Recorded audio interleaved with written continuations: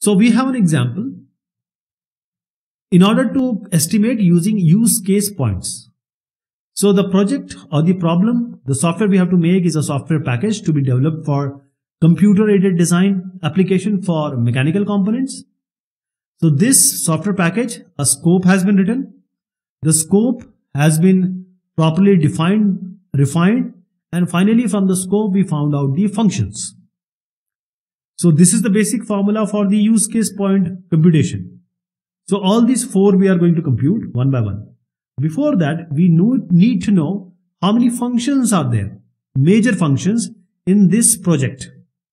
So as I said, we'll write the scope and then we will try to bound these sentences or narrations. Then we'll try to find out the functions from there and major function, and then we'll start our use case point computation. So let me tell you, or let us assume that these all CAD software functions we have found out, because in CAD we have to do 2D, two-dimensional geometric analysis, three-dimensional geometric analysis like this. For example, we have to do the peripheral control functions. So all these have been defined. Now this particular example, certain values are already given. I just say that this can be categorized. The example CAD software has three subsystem groups. First is user interface subsystem. It has UICF. Engineering subsystem group. It has this 2D GA, 3D GA, DAM, which is the design analysis module. Don't go into the detail, okay? I'm just giving you numbers right now. I'm just explaining how to get these numbers. And in infrastructure subsystem group, you have CGDF and PCF, that is computer graphic display facility, and you have peripheral control function. Now the numbers of all these I'm giving you, okay? So the computation starts from here. Just assume that we know the software, we know the values now, so we have defined the use case now. So 16 complex use cases describe the user interface subsystem, the first one. These are 16 complex, okay? So the first one, I am talking about this box. So complex. The engineering subsystem group, this is described by 14 average use cases and 8 simple use cases. I am all talking only about use cases here. So we have 14 average, 16 complex and 8 simple use cases. The last one, infrastructure subsystem group, it has 10 simple use cases. So either you combine this, make it 18, or you can do it separately also. Good idea is to combine them, 10 and 8, 18. We have done the use case part. Now let us come to the actor part. Now we assume that we have 8 simple actors. So now this box is for actors. 8 simple actors. We have 12 average actors and 4 complex actors. Okay. Now how do we compute what will be the final value of UUCW and UAW? Let us see. We multiply with the weighting factor or weight factor and then we add. 8 into 1, 12 into 2 and 4 into 3. Then we add. Okay. So first one value will be UUCW, second value will be UAW. You'll just see how we do it. Let me show it here. You just see the final equation. Now as I said, how much values were there? We just discussed. So the complex were 16 use cases. 16 use cases were there. So 15 is already the weight. So multiply. Now we have to write at NCUC 16 in place of NAUC, that is the average complexity use cases is 14. And as I said, we have already 18. 8 plus 10, 18. You can use like that. Or you can make it 18, or you can use 8 use cases and then 10 use cases. Ultimately, you have to multiply it with 5. So 5 into 18 will be this value. And from here and here it will come. 10 into 14, you write here. 15 into 16, you write here. So we have already done the computation. 16 into 15 plus 14 into 10 plus 18 into 5. Or you can do 8 into 5 plus 10 into 5. Finally, a 470 will come. UUCW is 470. 470. I'm not doing the whole calculation. UAW, how to find out the UAW? See, UUCW already found out and adjusted use case weight. Now we are going to the actors. Okay, how many actors were there? 8 simple actors, 12 average actors and 2 complex actors. Now multiply them. 8 into 1 is 8, 12 into 2 is 24, 3 into 3 is 9. Just add them, you'll get 44. We already computed it, so I'm just writing it. 44. Now coming to TCF and ECF. I'm just writing the numbers also. Now TCF we have to find out. TCF, these are T1 to T13. These are what? These are technical factor. Now, T1 to T13. These are the names. Now the weight is already fixed. This is already known. You are not going to change it. But you have to, depending upon your project, you have to give a value from 0 to 5 in this column. For example, randomly I am giving some value. You have to give a value from 0 to 5. It has only to be between 0 to 5. So 5, 2, 3, 2, 1. Like depending upon your project, you have to spend time on this. Now multiply this. 2 into 1, 2, 1 into 2, 2. Like this, every two values you have to multiply.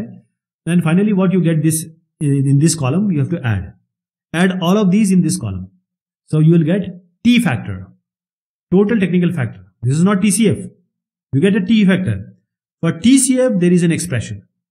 What is the expression? 0.6 plus 0.01 into T factor. So you have given the value here from 0 to 5. You got the last column. You added the last column. That is going to be T factor. And put it here in this formula. When you put this, you will put value in this formula. You will get a TCF. I'll just tell you what the TCF value will be. Before that, let me go to ECF. ECF is for environmental factor. So these are F1 to F8. This description is like you want to value something for motivation. So you have to give value from 0 to 5. These weights which are given from 1.5 to minus 1.0, these are fixed. These are fixed. You don't change it. Now you have to give the rated value from 0 to 5. For example, motivation is there. You get a 3 value. You multiply 3 into 1. You will get 3 in the last column. Same way. So 1.5 into 1. What do you get? 1.5 here in the last column. 0.5 into 0. You get a 0. So you have to do for each of them. I hope you'll be able to do and just write every value and add them. That is going to be a E factor. I'm not saying it is ECF. It is E factor.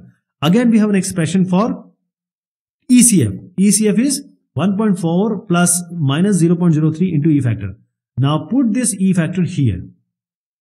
So I'm just saying that we have already done the computation. You have given the value, rated value. Let us say that the TCF comes to be 1.04. ECF comes to be 0.96. Okay. You got the T factor, put it here, you will get the TCF. You got the E factor, put it here, you will get the ECF. You may give any number from 0 to 5 in all the columns I said. So the values may change. I have given these values, so I get 1.04 and 0.96. So now what all values you have? See, UUCW is 470, UAW is 44, TCF is 1.04 and ECF is 0.96. Okay. Now, after evaluation of technology and environment, we have just seen, we have got the TCF and ECF. And now we are ready for the final expression. 470, 44, 1.04 and 0.96. 513 will come. Now, 513 is our final value, the use case points. Now, what is the significance of this 513? What to do with this 513? This is whole of the flow chart I have shown. So, for example, using the past project data, the development group has produced 85 line of code per UCP. That is, for one UCP, each UCP, there will be 85 line of codes will be written. So, we have 513 here. And the overall size of the project we just saw is what will be there. 85 is LOC per UCP, multiplied with 513 UCP. Multiply 513. You got the use case points. Multiplied with the 85 LOC per UCP, you will get 43,605. Let us take it as 43,600. Now, similar computation can be made for applied effort or project duration. Say we have 620 LOC per month as the average productivity for system of this type, and there is a labor rate of 8,000 per month. This is also given to us with our past experience and past projects cost and the present cost. So what will be the cost per line of code? What will come? See, we already know, we already done that. So we have this 8,000 is the cost. Take this, divide it with the 620 LOC per month. So you get 13. So this will be the cost per line of code. Now, based on the use case estimate and the historical productivity data, the total projected cost will be what? 13 is the cost per line of code, and we have 43,600 lines. So multiply this 13 into 43600. What do you get? 566,800. Now we have the historical data also, so you can just combine them and average them. So you'll get 552,000. Even if you want to keep 566,800, it's good. It's similar to that value only. The difference is not that much. Now effort also you have to find out. The estimated effort will be what? See, there are values we have already found out. So we find out the person month. So you have the line of code 43600. You have 620 LOC per month. Divide them. What do you get? 70 person month. This is the use of UCP. How do you find out the estimation, the cost, effort and duration of a project?